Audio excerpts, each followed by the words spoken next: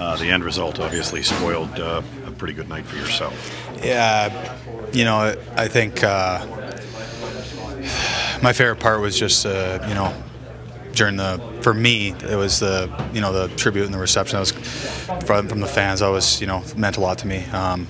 Teared up for sure. But other than that, tough one. I thought we played 2 really good periods.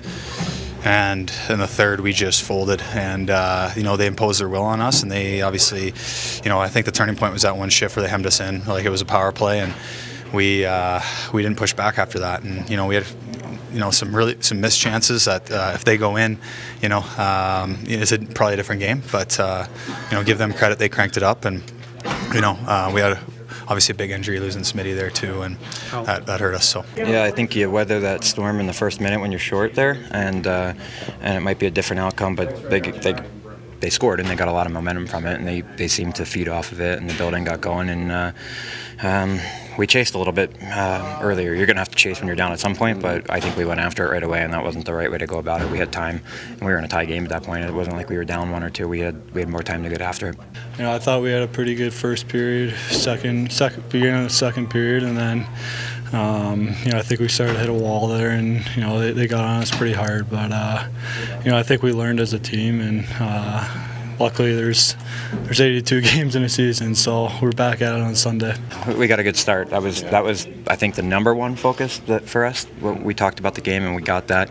I like that we simplified. We got pucks deep. We got pucks over the blue line in our own zone, and did a lot of things that we can identify with and build off of. But when you don't do them for 60, the last 20 will be magnified, and that's understandable.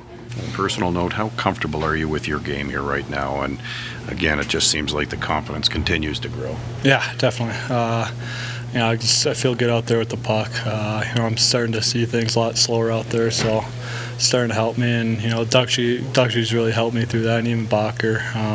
You got a lot more time out there than you think, so that's really helped me.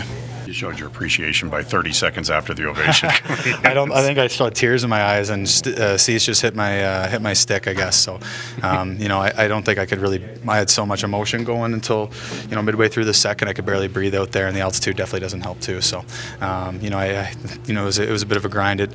Obviously it was an unfortunate result for us, but we want to build on the first 2 periods, and we've got to learn from the third, and we push forward. We're on a long road trip, and our record's still solid, and we can still go up from here.